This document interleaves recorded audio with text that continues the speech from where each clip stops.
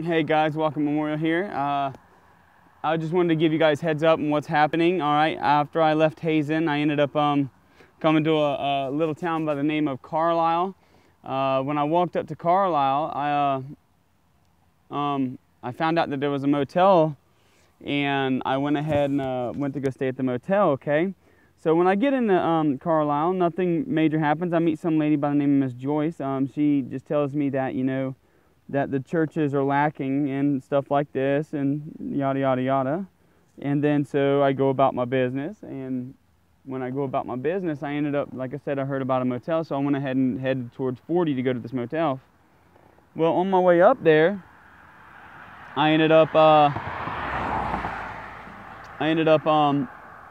meeting some guy on the side of the road. He said, "Hey man, let me buy you lunch." So I said, "All right, let's go buy me lunch," and he ended up buying me some pizza. That was awesome. I got to witness to them. They're actually missionaries. They have 9 children. I forgot the fellow's name, but he's a great guy. And he ended up leaving. I ended up going to the motel, getting a night stay. Got left there, went to a convenience store, did some witnessing. And then let me see. Then I left Carlisle this morning.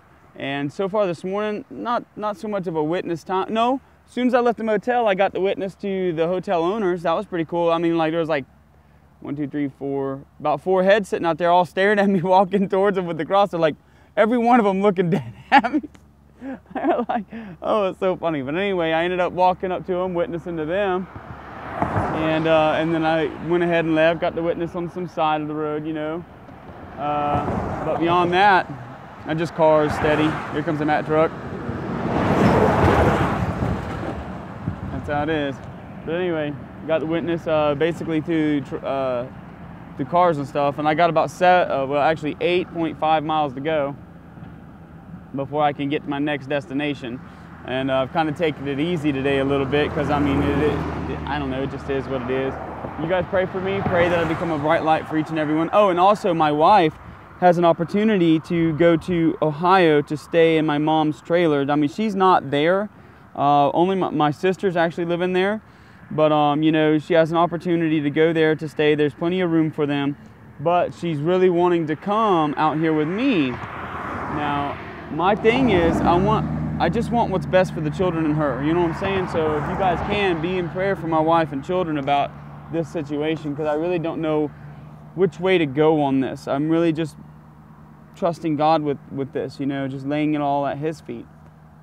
And with that being said, guys, I love you guys. Thank you for your prayers. Thank you for everything.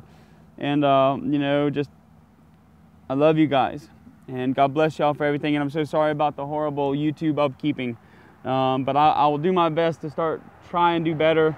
I tend to make videos and I just don't upload them, And I'm sorry for this. So that's why you're going to get like a bunch of videos all at once. Anyway, guys, I love y'all. God bless y'all, and I'll talk to you soon.